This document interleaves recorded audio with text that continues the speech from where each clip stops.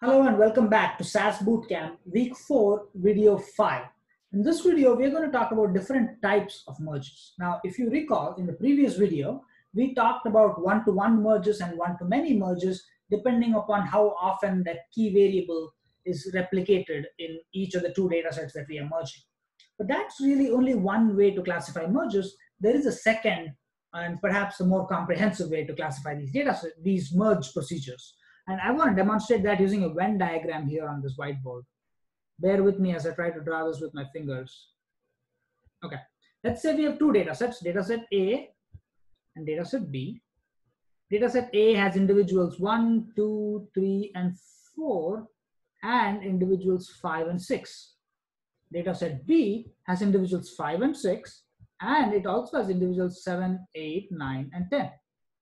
Right? So when you merge dataset A and dataset B, what you want in your final output depends on what you're looking for, right? And you can make certain choices when you do this.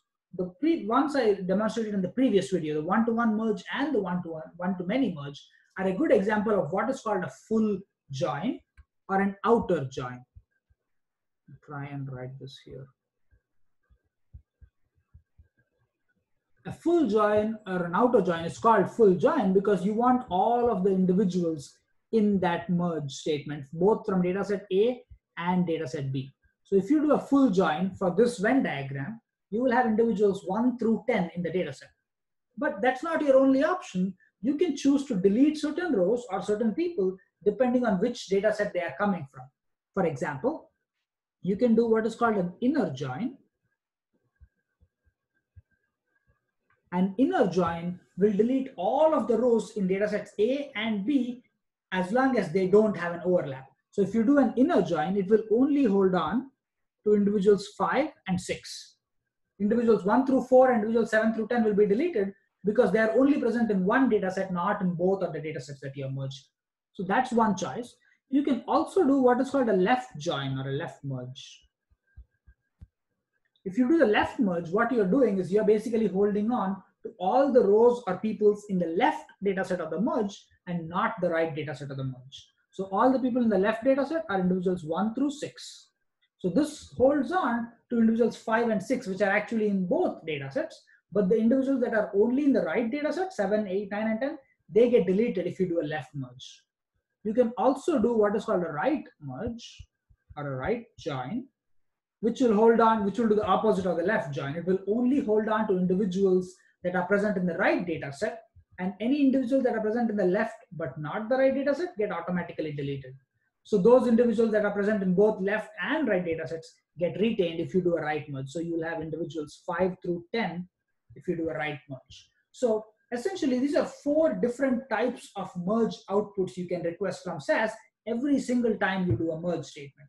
And very often when you're working in health outcomes research, you don't want a full or an outer join. You want to choose one of these other options. So for example, you want individuals that are on a certain medication and individuals that are adults, right? And you have those in 2 different data sets. So when you merge them, you're not looking for an outer join, you're looking for an inner join. Or you want some other combination of these 2 data sets that you're looking for, depending on whether that is full or inner or left or right. The one note I will add about left join and right join is that those are completely arbitrary definitions, and something can be the left join or the right join merely dependent on whether that data set is in the left side of the merge statement or the right side of the merge statement, right? In this Venn diagram, that is. In a data step, when you write that merge statement with the names of the data sets, it doesn't really matter if it is a left join or a right join. We will talk more about how this can be incorporated within SAS next week. But for now, just know that the words left and right are completely arbitrary, and they are basically determined based on which data set is in the left side of this Venn diagram. That's it. No other relationship to SAS at all. So now that we've seen different types of merges, let me go ahead and try to show you how to incorporate these different types of merge within SAS Studio. Okay. You should be seeing my SAS Studio screen now. So let me go ahead and demonstrate first the outer join. The previous example we saw in the previous video, with the one-to-many merge from merge 1 and merge 3 into merge 13, that was a good example of the outer join. So when you do a merge within a data set, the default option is to automatically do an outer or a full join. Now, you guys know, if you've been following this course along for the past 3 weeks, that I don't like when things are basically just default. I would rather they be explicitly defined as being an outer join.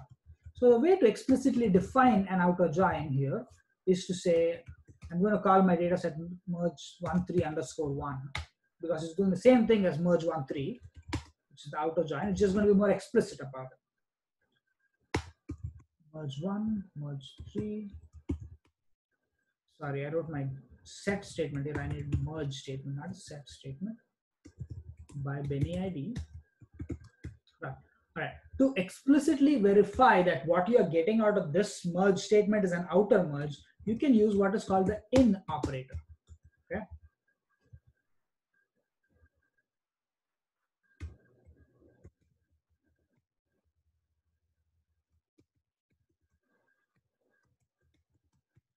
When you use the in operator within SAS, what you're trying to say is that, excuse me.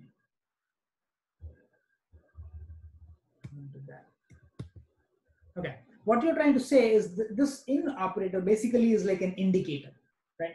You can use this indicator by defining it within that merge statement and then utilizing it within the body of your code to then determine if you want an outer join or an inner join or a left or a right join, whatever you want. So in this case, I'm going to say if A equals 1 or B equals 1. So what this in statement did is it is creating an indicator called A, because I've set that indicator to be equal to A. And that indicator variable A, which is actually a hidden indicator, it's not actually a variable that you will see if you open the data set. If you open this dataset, merge13_1, you won't see a variable called A. It's just an indicator that's hidden behind the scenes. But that indicator will be set to 1 if a particular row is present in this first dataset. Right? And that indicator will be set, and the indicator B will be set to 1 if that row is present in the merge3 dataset. So let me run this and show you guys what we're talking about. Check my log. I have 5 observations in merge1, 22 in merge3, and 23 observations. This is exactly like the example we did in the previous video. And when I look at my output, you'll see that this is an outer join, right? It is I know it is an outer join because the individual 2, for example, that was present in the first dataset but not the second dataset is in this output data. And individual 6 that was in the merge3 dataset but not in the merge1 dataset is also in the output. So you know that everybody in the Venn diagram, whether or not they're in the overlapping portion of the Venn diagram, has made it into the output dataset. So this is an outer or a full join. Now, if you want to visualize what we've done with these indicators A and B, one easy way to do that is to just create these variables and set them to be equal to something else. So I'm going to create 2 dummy variables and I'm going to be making them equal to my indicators just so we can visually look at what this in command is doing and we can visually understand how these in commands and the if-then statements are then changing the nature of the merge. So you'll see here that the view A, which is the A indicator, is equal to 1 whenever a certain row is present in the first data set. So Benny ID 1 was present in the first data set, so he got a 1. Benny ID 1 again was in the first data set. Benny ID 1 was in the first data set. Benny ID 2 was in the first data set, but they were not in the second data set. So view B is actually equal to 0 here, right? Similarly, if you scroll down, you'll see that individual number 6, that's not in the first data set, they got a value of 0 for the A indicator, but they have a value of 1 for the B indicator. So you can utilize the A and B indicator variables that you've defined in your merge statement using simple if-then statements to determine the nature of the output, whether you want an outer merge or an inner merge or a left or a right join. You can do that all through here. And really, I've used if A equals 1 or B equals 1 to delete the other words, but I can, to make it explicit, I can always write then output here. When I use my output, I want to place that at the very end, so I'm going to do this. So now that we've seen how we can write an outer join, you should be able to see how to do an inner join as well using this very same process. So I'm going to copy and paste this. Change my data set name. I'm going to call it 13A. I'm still merging data sets merge1 and merge3. I'm still going to use my in statements to set indicator variables A and indicator variable B, merging by Benny ID.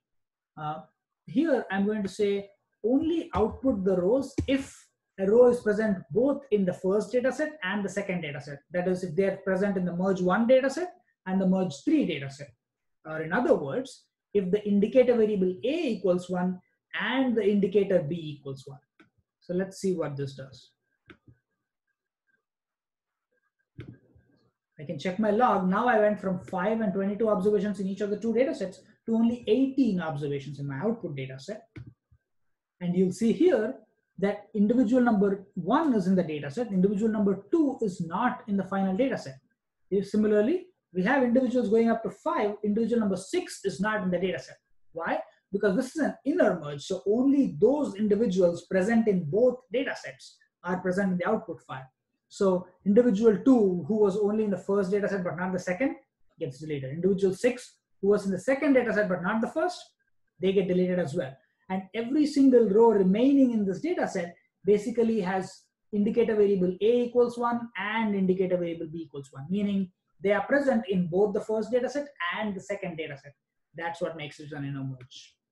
So inner merges are useful when you are only interested in individuals that are present in both the datasets of interest. Remember, when we talk about a variable being, a row being present in both datasets, we are only talking about it in terms of our index or key variable Benny ID. Right?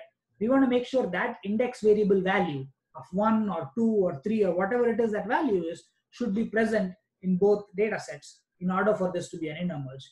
If it is present in either dataset and you want it in your output dataset, that's called an outer merge. Right?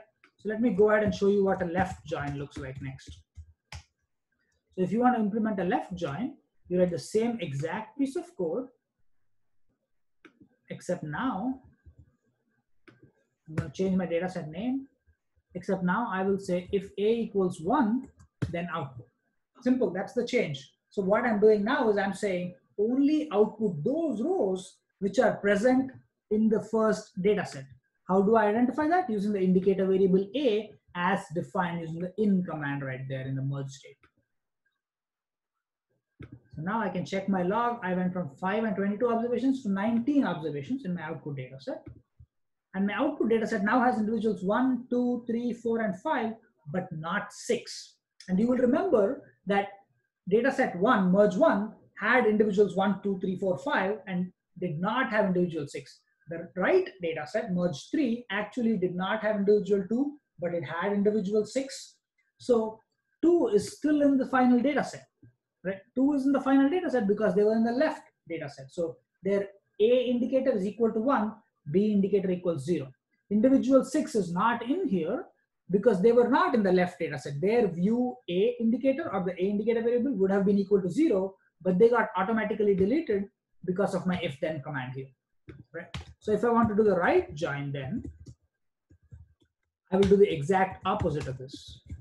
So merge 13C. Let me copy and paste this code here so I don't have to type it again. So if I want to, excuse me, I need a merge statement. So if I want to do a right join or a right merge, all I'm going to do is I'm going to say that make sure that row is in the second dataset, merge 3. And how do I do that? I have my in command with an indicator variable B. I'm going to make sure that indicator variable is equal to 1. These two lines of code here where we are visualizing those indicators A and B in the names of the variables view A and view B are really not needed. I'm doing this just to show you guys what this looks like behind the screens. Once you start getting used to doing outer and inner merges and left joins and right joins, you can go ahead and delete these. You don't need to visualize these variables every single time. All right, I hit run. Check my log, as you should do every single time to look at the number of rows in your data set. We went from 5 and 22 observations to 22 observations in our final data set.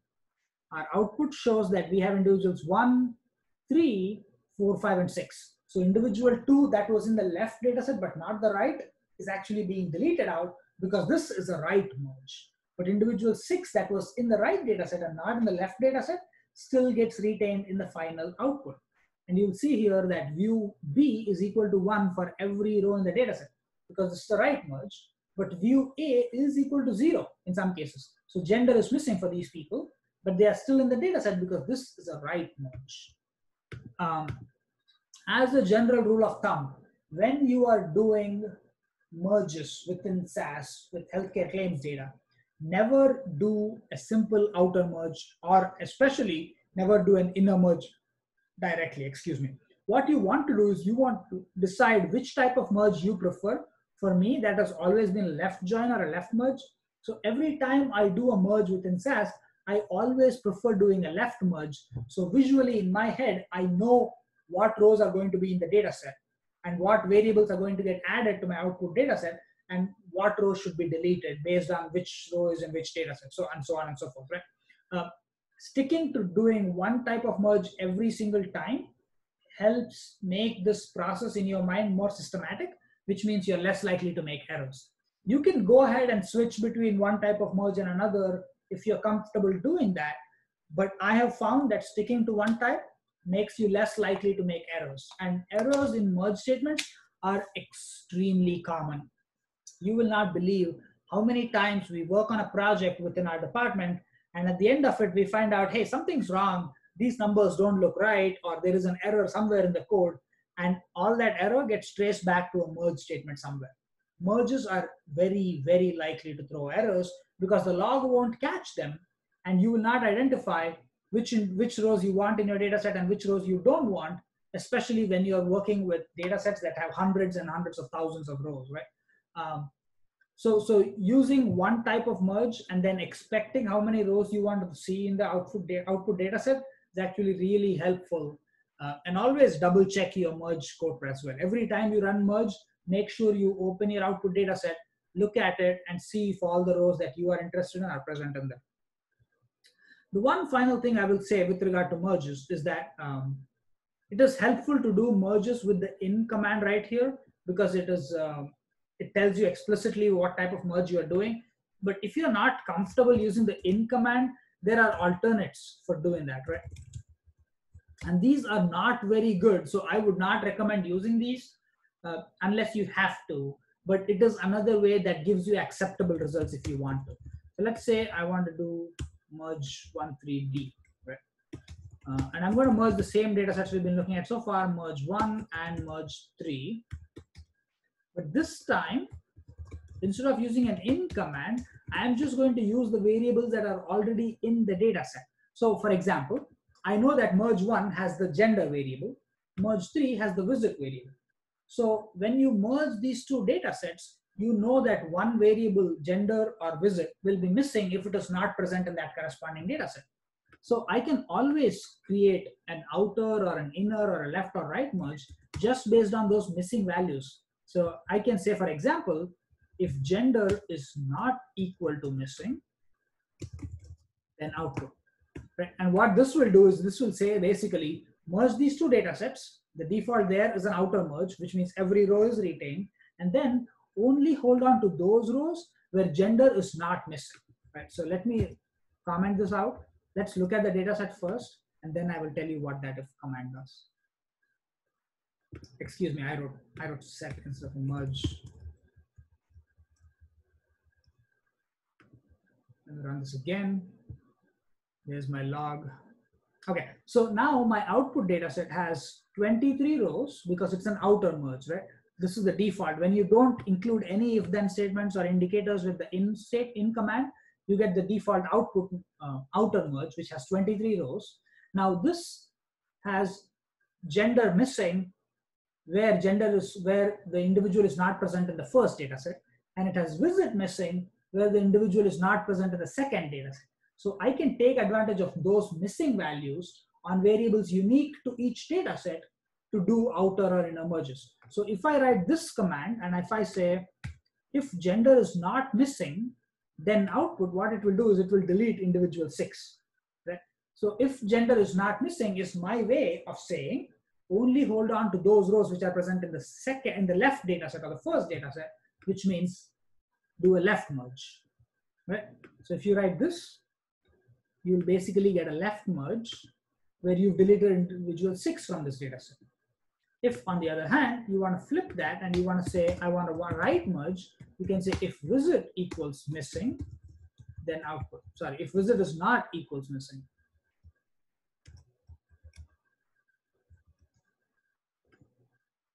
Oh, I think I included both. Let me comment that out. Okay. So now if visit is not equal to missing, then output is basically your way of telling SAS, please do a right merge, which means don't include individual 2 who was missing in the merge 3 data set, right? And if you want an inner merge, you can just write them both in there. So you can say if gender is not missing and visit is not missing, only then I want you to output the data set, output the row into the final data set. So if you do it this way, then you've basically defined an inner merge. Excuse me, I think I have an error. Typo. That is supposed to be an equals symbol. Okay.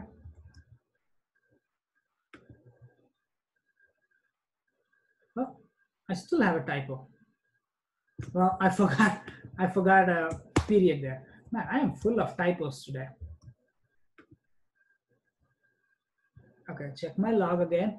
5 and 22 rows in each of the 2 data sets gives me 18 rows in my final data set. And that's an inner merge because both individual 2 and individual 6 are not in this final data set, right? That's an inner merge. So you can define your merges to be outer, inner, left, or right based on variables that are unique to each data set. And that way you can identify the missing values. But I really don't recommend doing this unless you are certain you know what you're doing. The reason I say that is because if you use this option and if you say, depending on the value of gender and whether gender is missing or not, I want to define what rows in my data set. What if you have a data set where gender is missing for some people, even if they are present in the left data set, right? So the left data set has the variable gender, but what if some individuals are missing gender because of data entry problems or because you've got data that are a little messy? Then you might not want to delete those individuals because they are in the left data set. They just happen to have missing gender values, right? So when a variable is missing is something that depends on the type and the quality and the nature of data you have. And most big data sets, which have hundreds of thousands of rows, will have missing values for almost every single variable at least 1 to 2% of the time, at least, right? And if your data are messy, it can be a lot more than 1 or 2% of the time. So if you use these missing value on a variable that is unique to a data set to define inner or outer merges, you will end up with errors. So be very careful doing this. I would strongly recommend that as long as you're doing the merges, pick which type of merge you want to do and use these in equals command with an indicator to do, in my case, a left join every single time. If you prefer to do an inner join or an outer join explicitly, you can change it. But if you decide that left join is what you want to do, then I would stay away from right joins and just stick to one type of a join statement. We will talk more about left joins and right joins and what kinds of implications these things have. And we will explore a second way to do merges in next week's SAS Bootcamp when we talk about ProcSQL. For now, this is the last content video we are going to talk about in week 4. So I hope this has been helpful. I will do another video explaining this week's homework before we wrap up this week's content.